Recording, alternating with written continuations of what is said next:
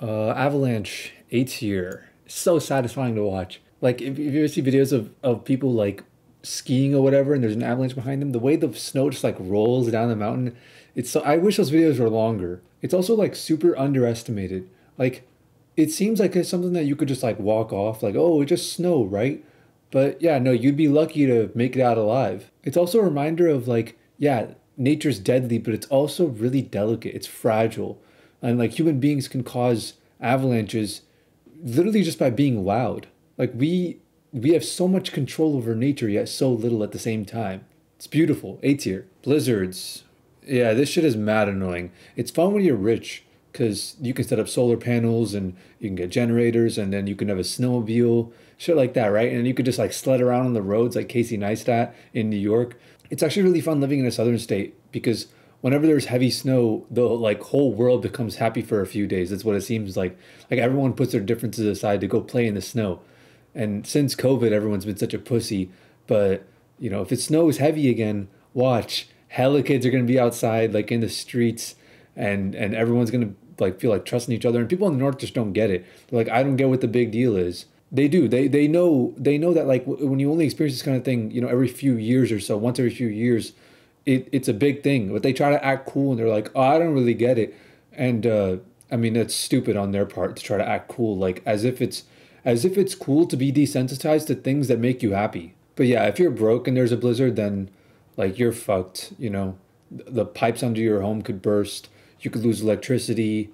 Like people died. Hell, people died in the snowstorms in Texas a few years ago. But, you know, it does give you an excuse to hug people for warmth.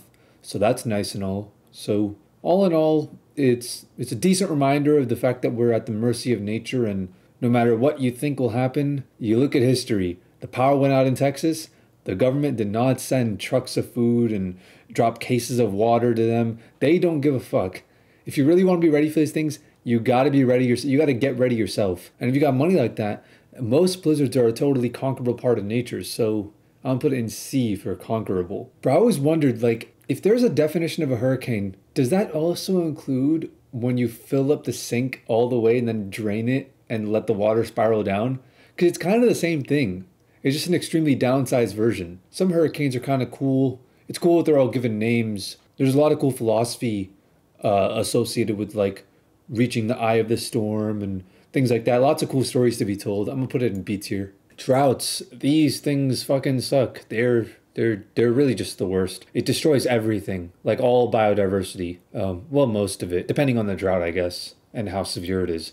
But it's just another part of nature. It also makes for a lot of cool places to explore, but it never makes for a cool place to live. I'm gonna put it in F tier actually. Earthquakes are the most overrated natural disaster of all time. Like, bro, just go stand outside where there's nothing above you to crush you. Oh, you can't get out of your skyscraper in time? Bro, don't live in a skyscraper. Literally, cheaper and safer. And also, like, there's no fun after an earthquake. Like, even with droughts, at least there's like a story to be told. Like, it's like Rango, you know, like the apocalypse. And bro, every guy my age has thought about like what it would be like during a zombie apocalypse. It's like you would think that after an earthquake, there would be some like cool apocalypse type shit where like everyone's trying to like fend for themselves and they do all these zombie apocalypse strats and it would be like The Last of Us, right? Where everyone's got factions and they set up booby traps and shit like that, right? But nope, everyone just like, you know, people in different countries just send their thoughts and prayers on Twitter and the government aid kicks in and within a couple years they're back up and running. Boring. F tier. Floods are also just like blizzards in that if you're rich you can manage. In fact, you can actually thrive. All the more reason to get rich. But there isn't really that many ways to have fun in a flood. And it also doesn't really matter how rich you are. There's some things that you are unable to be saved in a flood. Like in a blizzard, you know, you can keep your home safe and warm enough with enough energy and enough fire running and enough fuel or whatever. But in a bad flood, like your home is fucked. It doesn't matter what you do. There's no saving it. So yeah, I'm gonna put it in D tier. Forest fires are essential. There's thousands of forest fires happening at any given moment somewhere in the world. It's a natural occurrence. And what happens when people meddle with nature and prevent forest fires? California happens. And people have to have controlled burns to make up for the fact that there's no natural forest fires because we stopped them all. It's the potato assembly line analogy. It's like customers didn't like getting clean potatoes because it didn't feel as authentic. So they put it back on the assembly line to apply more dirt to it. So they remove the dirt and then they reapply the dirt. And forest fires are the same things. Controlled burns are the same things. Like, how about just, I don't know, stop fucking with nature? They're important, and it's a pretty good example of NPC behavior. Like, oh, we need to stop forest fires. We need to stop deforestation. We need to. It's like people saying we need to, when they're just convinced of bullshit. Like, bro, there's literally more trees on Earth today than there ever have been in human history. Like, shut the fuck up. B tier. I just played Firewatch a while back too. Beautiful game, overrated as fuck. Very poorly programmed. That's just rain or sleet? I have no idea. It looks like a flood to me, but I'm gonna put it in F tier. Meteor impact. This one's kind of iffy. It really depends on how big the meteor is, because like it could either be the coolest light show we've ever seen, or it could be the end of the species, or maybe an alien race hitches a ride and it turns into the alien invasion. Totally different natural disaster. That would be pretty cool. So yeah, this one's kind of a toss up for me. I'm gonna go C tier actually. Actually, alien invasion is too good to pass up. I'm putting it in B tier. Because like, think about it.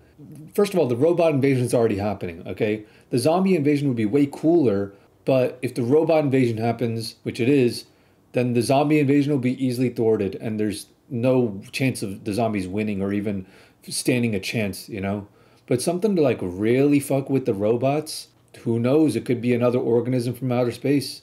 Like, chances are that our first alien encounter will probably be some like microorganism, that comes and starts a global pandemic, like a real one. Yeah, not like what people might call a pandemic, not during a time of like record-breaking growing populations, but, like a real pandemic where the population stops growing or even starts to decline. God tier survivalists might like rise to the occasion for that one. Who knows? It could be cool. Who knows what kind of stories might emerge out of it. I think B tier is solid. Sinkholes. Look, this one's just not fair. Like, this is the universe just striking you down. But, if you just so happen to be right outside of the sinkhole, or you barely make it out alive, like, that adrenaline's gotta be unmatched. It'll probably also give you PTSD, but that's neither here nor there. Okay, if you were to like compare the world to like a human, right? Like, a volcanic eruption is like a heart attack, and then a sinkhole is like a brain aneurysm. Right? There's no way to predict it. There's nothing you can do to prevent it. And you have to, like, the only way you can really stop it is you have to look everywhere all the time, constantly. Like, it's just not feasible. It's not a fun one, and there's no good ending at the end of it. F tier. Tornadoes. I'm actually not so sure anymore what causes tornadoes.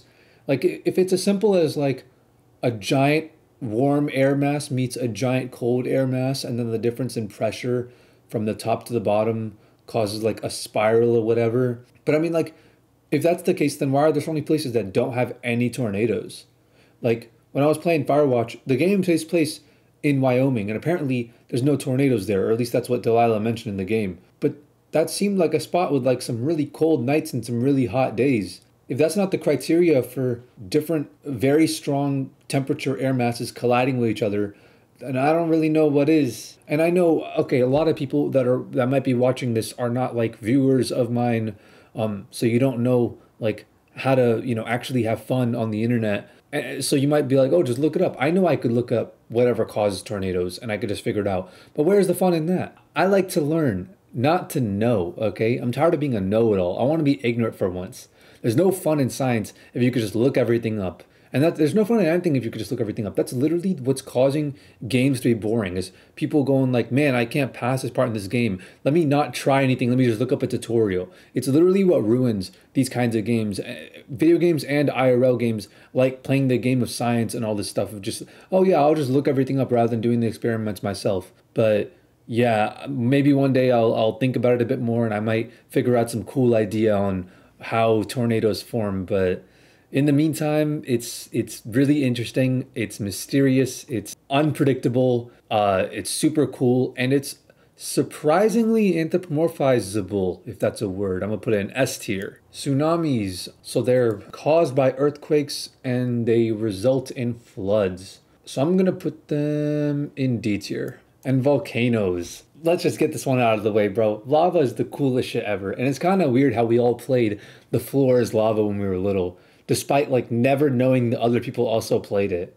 And I guess it just happens when you grow up playing video games. Like, like there's an archetype to it. There's a story. It's like lava is like the liquid of the villainous side of nature. It's lava is evil water. That's what it is. Like water is blue, lava is red. Water is cold, lava is hot. You know, it really makes the stories like so much more fun to watch, and it's so mysterious, and it's also super devastating, and you know the sound that it makes, and it's so like it's so mesmerizing to watch. Like there was those live streams of like people just watching, like 10,000 viewers just watching like lava flow flow into the ocean and stuff like that, and you know it was so fun making like that baking soda volcano as a kid. It's just fun, dude. It's the ultimate way to die, jumping into a volcano. It's S here. And I guess they forgot to include CMEs, which are coronal mass ejections, solar flares, sending an EMP towards Earth. If it's powerful enough, it could, you know, disrupt like technology on like a multi-trillion dollar scale. It's unlikely, but it's still way more likely than any kind of like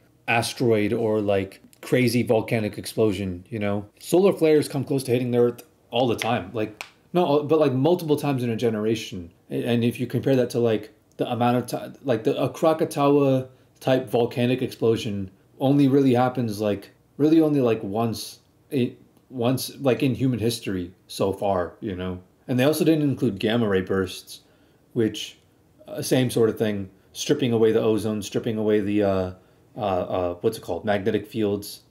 They didn't include. Oh wait, I mean, I guess they included one thing from outer space, but yeah, there's a lot of space stuff that are natural disasters that are really potentially devastating, but unlikely. They also didn't include the Skinwalker invasion, so yeah, I guess they can't all be winners.